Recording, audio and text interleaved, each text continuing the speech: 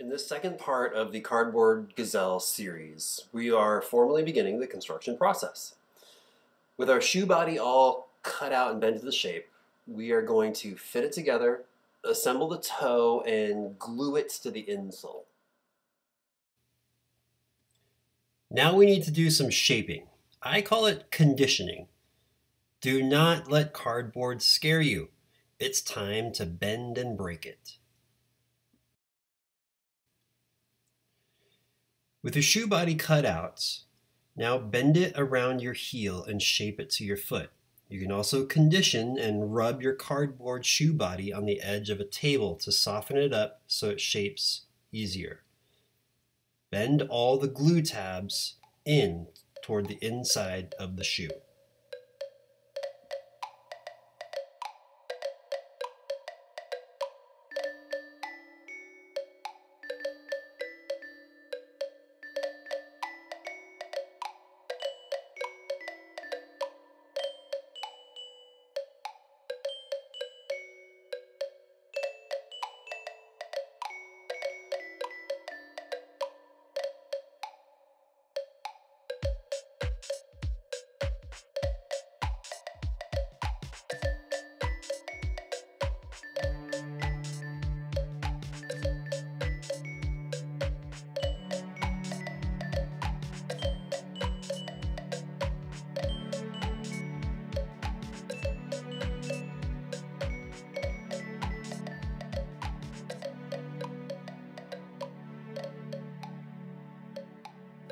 At this point, we're making our first toe assembly.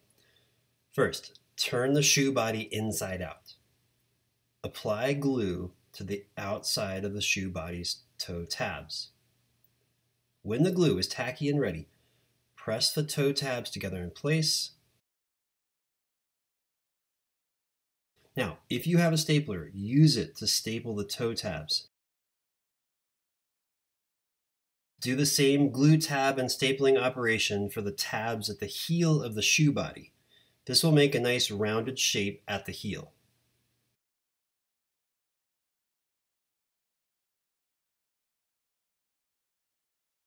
Apply glue to the inside of all the glue tabs on the shoe body.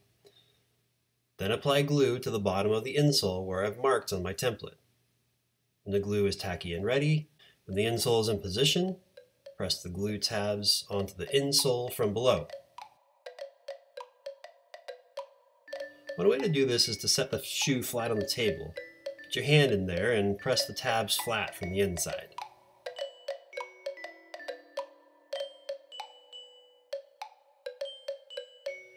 Now we'll glue our shoe body assembly to the sole. Lather the bottom of the insole with a lot more glue. Do the same for the top of your sole cake. When the glue is tacky and ready, press the shoe body assembly on top of the sole. Be sure they're aligned and the edges are flush. If you're going to paint your shoe, now's the time to do it. You don't have to paint it, it's up to you. I want you to make it yours. You can paint or color or collage your shoe however you want. I hope you do. But if you want to paint it standard black and white like the one I'm doing for this demo, you'd want to paint the shoe body now. Let it dry, then move on to the trim work and other work that we have to do. Now that you've assembled your shoe body to your sole, you've amassed a pretty good volume here. In the next part, we will work on the toe and trim pieces.